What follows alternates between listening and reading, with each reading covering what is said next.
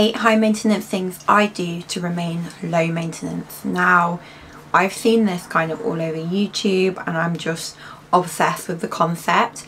It's literally me in a nutshell. I do not have time on a daily basis, mainly because I have a toddler and I look after her 3 days in the week, just me and her. So she's actually only in childcare 2 days a week.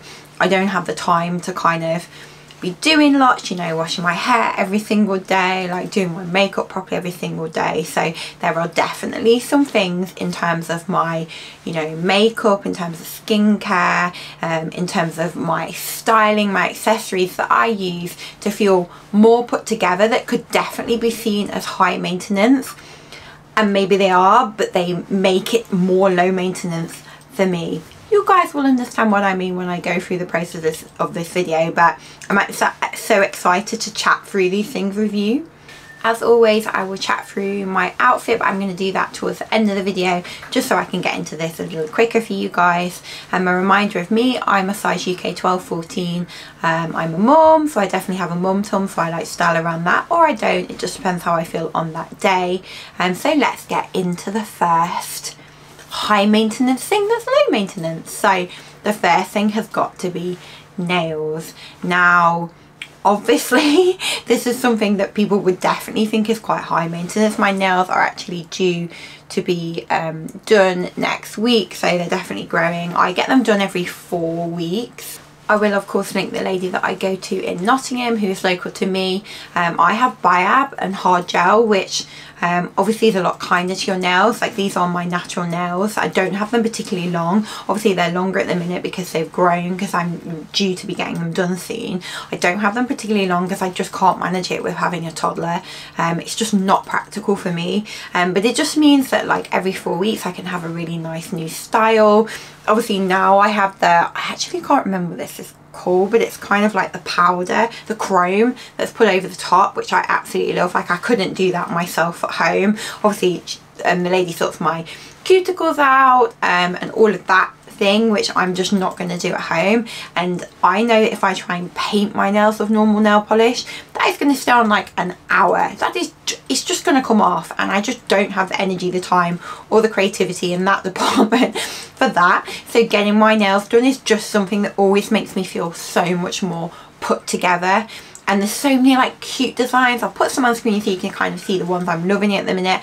I definitely love kind of a more minimal nail, but with more like a cute design on it. Or in the summer I love kind of colourful nails as well. And I just think if you're wearing quite a simple outfit and your nails are kind of that pop of colour, I just think it's the cutest thing ever. And again, it's probably for me 2.5 hours every 4 weeks, so relatively high maintenance, but honestly the time it saves me day to day is massive. Actually, something that I want to include in my high maintenance to be low maintenance routine is a pedicure, like a gel pedicure, because I'm just so lazy with like doing my toenail polish. It just chips off so easily. I just can't be bothered. So that's something I'm definitely going to introduce, because I think that's just going to help me kind of day to day, especially while we're in the warmer months and we're wearing sandals, which I'm hopefully going to be doing for the next couple of months. So yeah, that's definitely something I want to introduce into my routine, because I think it's just going to make my life so much easier. So the next thing I want to talk about is hair.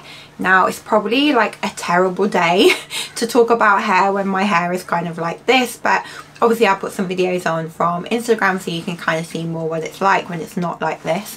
I've actually been going through a process recently of lightening my hair. Now, I have had black hair for, I don't know, 6 years maybe, and I did love that look on me. Like, I'm slightly more olive skin, so I think that tended to work for me, but I'm not naturally that dark. My hair's like a mid brown, like maybe going towards like a mousy kind of brown. And obviously being 38 now, to be fair, I say obviously being 38 now, my husband's 40 and does not have a grey hair on his head, which is so frustrating for me, because I've been having them since I was like in my 20s, but I've definitely noticed now, like getting into my later 30s, that I'm getting like, you know, grey hairs in my parting, a lot around here. I'm actually due to get my hair done next week, so I can definitely see them at the minute, and I'm finding it really hard to find the time to get back to the hairdressers and get my hair coloured regularly in that really dark colour to kind of conceal those greys, not even necessarily my roots, just but those greys. I've tried, you know, the root touch-up powders, and I don't have the energy for them. They're messy and I just can't be bothered, and I don't like how they look. So that is why I'm not attempting the black anymore. I'm also not home dyeing because it's not good. It was not good for my hair. Like, my hair's quite fragile, quite thin, so I just don't like the thought of like home dyeing my own hair, so it's just not something that I'm going to do anymore. So I've actually gone through this lightening process. I have like a balayage hair style, so it's like lighter on the ends. It's very like a caramelly. It's actually, because I've been away recently, it's been quite warm when I've been away, my hair's lightened quite a lot, but I really like it. I have kind of money pieces, which you kind of even can see in this kind of slick Rick look. I have like a lighter money piece at the front of my hair, which again just really helps conceal those greys so much. And I'm probably not going to the hairdressers for a root touch up or any touch up for probably 3 months. It's 3 months in between each one. I'm due next week. I'm quite grey and you can't see it, and for me that just helps me out so much. Having a little girl, I just can't be sitting for 5-6 hours in the hairdressers on a regular basis. I just can't. So although obviously when I'm going to the hairdressers, obviously I'm getting it done there, it's a relatively high maintenance thing to do. In the end it serves me better because actually I don't need to touch it for months. My greys blend in so much better, and honestly I just think not having that harsh black is actually so much more flattering on me and on my skin tone. So I'm actually super happy with it. I'll tag below, obviously with my nails as well, I'll tag below, and with my hair, who I use currently to do my hair. They're both amazing, and yeah, definitely something I would recommend if you're kind of struggling with greys, and if you're not naturally that dark as well. If you are naturally that dark, I understand why you wouldn't want to change it, but I'm not, so it made sense for me.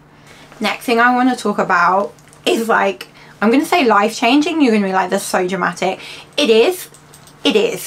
It's definitely dramatic, but the difference that it makes to your face is huge, and that's your brows and your lashes. So I actually went and got my brows done. I'll do a better cutaway so you guys can see. I actually went to get my brows done on Saturday night, and it's Monday morning now. I get them laminated and my brows tinted as well, just because it kind of picks up those hairs that are like quite a lot lighter in your eyebrows. Now I do have quite naturally dark eyebrows anyway, but just that tint just seems to make them look a little bit fuller, and obviously the lamination again makes them look fuller, and I really like that fluffy kind of brushed up look. And again, I literally, with my brows now, I'll put a bit of product in them, but I won't need to start putting product in them for probably about a week and a half, 2 weeks. And then they'll kind of need a bit of product in them just to kind of push them up a little bit. But then I'll probably not go back for about 10-12 weeks. And then I'll go get them done again. And they're almost lasting that amount of time and looking really good without having to put any pencil, really barely any product in, and that just saves me so much time in the morning. They just look so much better. I've never been that great at kind of filling in my eyebrows. I just don't make a good job of it. So actually getting them done like this means I basically don't have to touch them. Again, Nat, who does my brows and my lashes, I will tag in here so you guys can see. She's literally the queen of brows and the queen of lashes, but she really is a queen of brows. Like, she's absolutely amazing. I've actually got these done, as I said, on Saturday. You don't touch them for 48 hours because that helps kind of everything set in place, and then you can kind of wash them and just go about your normal process. So these are still as the state that they were on Saturday, so they are looking darker than they will do when I kind of wash out this product. And lashes, so lashes, something relatively recently I've been having LVL lashes, and again I'll do kind of cutaway close up so you guys can see it. This, guys, is a game changer, especially if you don't want or intend to wear much makeup. This basically tints and curls your lashes, your natural lashes. So I don't, after this, I probably won't wear mascara for 2 weeks. I'll just leave it like this, and I love that look, that really kind of minimal glowy makeup look, really natural on your eyes. Like, I do love the look of mascara, but I think just your natural eyelashes just look so much more beautiful. And obviously mostly we have kind of, you know, lighter lashes that are kind of straight. Mine definitely are. And so to have that kind of curl and to tint them as well, I'm just obsessed with this look. I keep seeing it all over TikTok where it's a super glowy look and then basically nothing on your eyes. But these girls I've seen definitely seem to have some LVL lash, some lash lift, some lash tint, which just gives, you know, your eyes that little bit more of an open look. So it's definitely high maintenance, I get that, but it's only once every 12 weeks. It pretty much lasts me that whole time. And also with the lashes, when my kind of tints kind of worn off a little bit more and I start to put mascara on, the lift you already have in your lashes and then you put mascara on is insane. They just look so crazy long. So it definitely helps me get ready in the morning because everything's basically done. I just have to put a tiny bit of makeup on my skin and then I'm literally done, and that's exactly what I have done today. So definitely seems high maintenance, but in the end, from a day-to-day basis, it's really low maintenance for me. Next thing I want to talk about is earrings. This is like massive for me. Honestly, I do not go out of the house without my earrings in.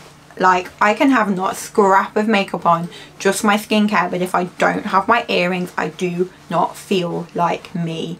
And I understand this is like a personal thing and maybe other people do not feel the same, but for me, my earrings are kind of my thing, especially because in the week I do wear my hair scraped back quite a lot like this, or if it's not a scraped back, I wear it in a claw clip. So everything's kind of off my face, and I really think that having kind of these earring details here is just something that gives you a little bit extra day to day when you are kind of in a rush and you don't have that much time to kind of get yourself ready. Simple skincare, a little bit of like tinted moisturizer, some blusher, brush my brows up if they need it, put my earrings in, scrape my hair back in my slick rick, and I'm done, and I feel like myself. And in fact, sometimes I feel like the best version of myself like that, rather than when I spent time, got ready, and I feel a little bit too overdone, if that makes sense.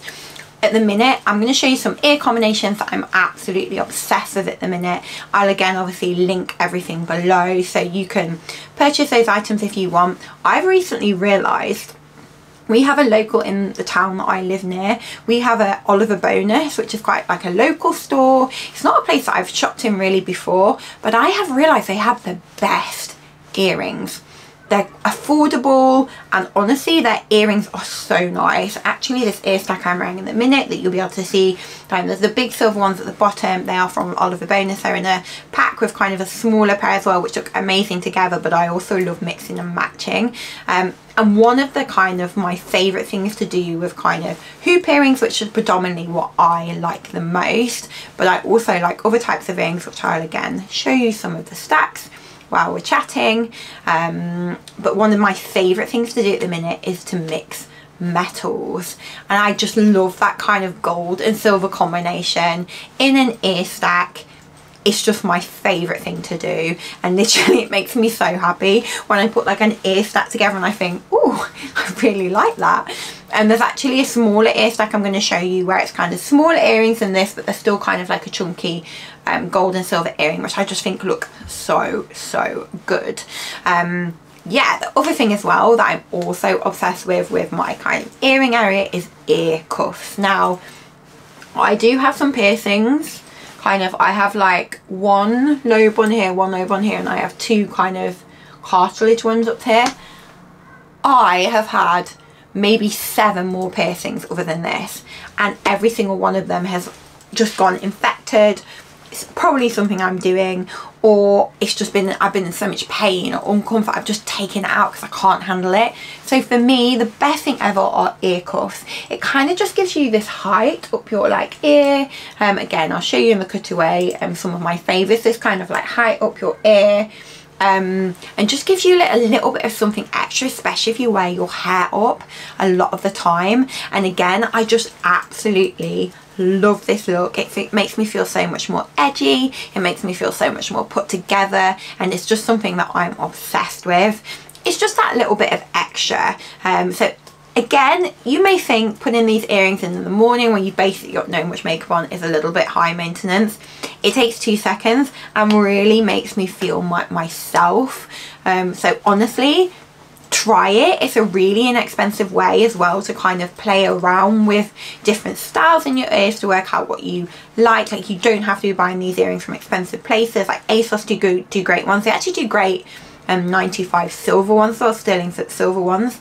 Oliver Bonas do great ones. H&M do great ones. So yeah, it's just about finding ones you love and that make you feel amazing. So on the same kind of like styling conversation we were having, but obviously we were talking earrings, jewelry, I want to talk about accessories. Now, day to day, again, my style is very, very casual, especially when I'm with my little girl for the day. I just need something really comfy. I need something that washes well, because I'm going to get covered in food. I'm running around with her, and yeah, I'm mainly going to the park. I'm mainly going to the soft play. I'm mainly going for a walk, or she's on her trike. You know, we're doing those things that are not necessarily glamorous. And what you're going to wear something glamorous or impractical for, it's got to be super, super practical. So I'm wearing jeans, wide leg trousers, leggings, joggers when the weather's cooler. I actually can't wait to get back in my joggers. I'm wearing oversized t-shirts, sweatshirts, oversized shirts, you know, just really simple things that are probably more on the minimal side, unless I'm wearing, you know, more of a graphic t-shirt, which really means that I want my accessories to do the talking, to again make me feel more like myself. And that's where I'm obsessed with kind of oversized suede bags. So when you're kind of wearing a really, really simple outfit and you chuck on an oversized suede bag, I think it just makes a massive difference to how put together you are. Also, when you're wearing an oversized suede bag, it's oversized, you can get so much in it. I'm going to show you a couple of my favorite ones actually, and not just suede ones. I'm going to show you some of my favorite bags that are just oversized and just work for mum everyday life, but are stylish and make me feel amazing. So the 3 bags I want to show you, the first one is this kind of, it's almost like a satin bag, I think, from COS. This is a very large bag, which I am obsessed with. It's amazing because you can wear it crossbody, so easy to wear it crossbody, and it's literally such a nice bag. You can fit so much stuff in it. It kind of has this like bow detail down here, which I adore. It's white clean, which is so important when you have a child, especially a young child that gets stuff everywhere, and again, you can just fit so much into it. And then I have this suede bag, which is more of a kind of less of a, it's still really slouchy because it's suede, but it's kind of more of a rectangle shape, and this is from the Barley Taylor, and it's just such a beautiful bag. It just goes with absolutely everything. You can wear it crossbody or you can wear it over your shoulder. I can fit my tripod in here, I can fit Bee snacks in here, I can fit so many things, and again, it just makes me feel so much more put together when I wear something like this with a really kind of simple outfit. And then finally I have this brown one from Arket, which is kind of this slouchy kind of moon shape, and it's in a brown, which I'm obsessed with. Like, I'm obsessed with chocolate brown at the minute. And again, you can put this crossbody so you're hands-free when you're with your child. My little girl's decided she doesn't want to go in the pushchair that much anymore, so actually having something like this is just so easy to throw over you, and you've got both your hands. You can hold her hand when she's trying to run away into the path of dangerous things, which happens regularly in our house. And yeah, it's just such a beautiful bag, as you would expect from anything at Arket. It just goes with so many things.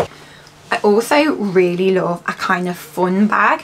When you've again got a really simple neutral outfit, having that little fun bag or having that little pop of colour, I just think makes all the difference to your outfit. Again, makes you feel like you when you're kind of just going about your everyday, but you still want to feel stylish. So the first one I want to show you is this one. I actually showed you in the last video I did, which was about my kind of new in my wardrobe haul. I got this from Vinted because they don't have this red colour in stock in COS at the minute, but they do have lots of other colours, and this is this super cute shoulder bag. You can get so much in this, guys, like so much. It's so comfy on your shoulder, and it just adds that something to more minimal outfits. And the next bag is this silver bag. I actually got this is for 11. I actually got this on holiday, and when I was in Mallorca, from a random market stall. It also has this like internal bag, which is so good for putting nappies in and kind of like wipes and stuff when you're on the go with Bee, so you don't have to take an extra kind of nappy bag with you, which I cannot be bothered to do these days, especially because she's not as little, so doesn't poop as much as she used to. But this bag again, this like silver oversized tote bag, just gives something a little bit more. I know obviously I got this on holiday from a market store, but I'm going to try and see if I can find something similar to link for you guys below. But just having that little bit extra and an accessory when your outfit's really simple day to day may seem a little bit high maintenance, but honestly, again, how it's going to make you feel and how much more put together you're going to feel is going to make all the difference in your day-to-day outfits. So the next high maintenance to be low maintenance thing I want to talk about is skin. Now, as I said earlier, I'm not someone who likes to wear a ton of makeup. I don't feel like it's flattering on me when I do wear a ton of makeup. I feel like I don't look like me. Obviously, certain occasions I wear more makeup, but from a day-to-day basis, I barely wear any. So kind of keeping my skin, or trying to keep my skin as good as it can be, is really, really important for me, especially as I get older, especially as I get towards the big 40. It's definitely something that I need to be kind of aware of and kind of look after. And actually, one of the things I do is going to be really controversial to some people. Some people are not going to think it's a good thing to do, but I actually have Botox, and I have this. Obviously I've had a baby coming up to 2 years ago. I obviously didn't have Botox while I was pregnant. I didn't have Botox while we were trying for a baby, which for us was actually a very long time, and we had quite a few problems. And then obviously I didn't have Botox when I was breastfeeding her, which was for 13 months, so I hadn't had it for a very long time, but I have had 2 lots of it in the last how long have I put it? 8 months? No, she's 13 months. 6 months. And actually I did go relatively quick intervals between the 2 amounts, probably 3 months in between 2, just because I felt like the first time I probably didn't quite have enough, and I got that movement back in my face quite quickly, so I kind of went for more of, I guess, like a top up earlier than I necessarily would have gone before. For me, it really just it smooths out my forehead. I actually don't have it around my eyes at all. I don't feel like I need it there yet. I actually only have it every other time in my brow line here, in between my brows, because again, I don't feel like I need it there. It's more my forehead. I have a lot of movement in my forehead. I do have some lines that just literally won't go even with the Botox. So really, it just, I mean, obviously it's completely a personal choice whether or not you go for this. For me, it just makes my forehead look so much smoother. It makes my makeup go on so much better. I actually have quite a lot of acne scarring on my forehead, and I feel like it smooths that out. Whether or not that is the case, I don't know. Also, obviously, doing Botox now will really stop my really big lines from kind of appearing as I get older, as long as I keep up with it. Now I'm intending on having another baby, so if that happens, I'm intending on having another baby, so there'll be a big period of time where I will not be doing this. But again, for me, Botox, it smooths my skin out. It just makes me feel a lot more confident in my skin, and it's just something that I enjoy doing. It is high maintenance in terms of the cost. It's not a cheap thing to do. I understand that. In terms of the time, it takes barely any time at all. But really, for me, it's just a bit of a game changer in my skin and how I feel about it. So that's why I choose to do it. Number 7, we're nearing the end. And the next thing I want to talk about is red light therapy masks. Now, this is probably the best thing in my skincare arsenal. It is the thing that when my skin is what I am not doing at the minute, which I wish I could do, but again, it's time. We get very tired at night. My little girl's still not sleeping through, and if she does, she wakes up at 5, which can make things difficult. Me and Ryan want an evening together, but we have to go to bed quite early to kind of counteract that 5 o'clock and the wake sometimes in the night as well, which is what she did last night. So I am running on 4.5 hours sleep. Yeah, what I would like to be doing is to be using this kind of on a every other night basis or an every night basis, which is a minute I just haven't really had time to do. So that is the LED light therapy mask, and the one that I have is the current body mask, and it is so good, guys. honestly, when I tell you my skin has broke out because I'm in my, you know, my hormonal time of the month, where I'm about to ovulate, or I'm about to have my period, and I put this mask on every night and it just stops my skin from getting really bad.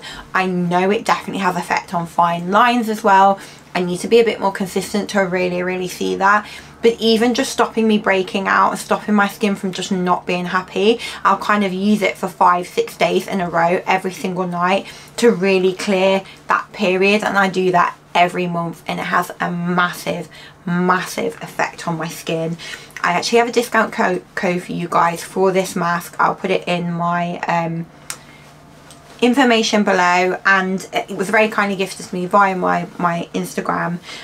But I also have the neck and deck perfector from Current Body Skin, which again is so good, especially as I get towards 40. This is an area that I think definitely gets forgotten about, and actually has something that's specific for this area. So every time I kind of do my face mask, I'll do this at the same time, and I just think it's such a good product, guys. Like, if you read about the benefits of LED light therapy, they are just massive, and for me they really are one of the things that I've used most in terms of skincare, where I've really seen a difference. And actually Ryan will use it sometimes as well, is when his skin's not feeling great and he can feel a difference. And I just think that's massive. It's actually so good for men, you know, like if men aren't really into wearing, you know, skincare day to day, which they definitely should, but if they don't, actually putting this on, you know, it's 10 minutes a night, because that's how long you put it on. It's literally 10 minutes, or in the morning whenever you have time, and it just makes such a difference to your skin. The better your skin can be, the easier day to day it is, the lesser makeup you have to apply, the better I think you feel kind of going out about with just bare skin. And really that's really important for me, for my kind of general ease of life day to day. The next thing I want to talk about is dermaplaning. Now, I just use these tools that literally are from Amazon.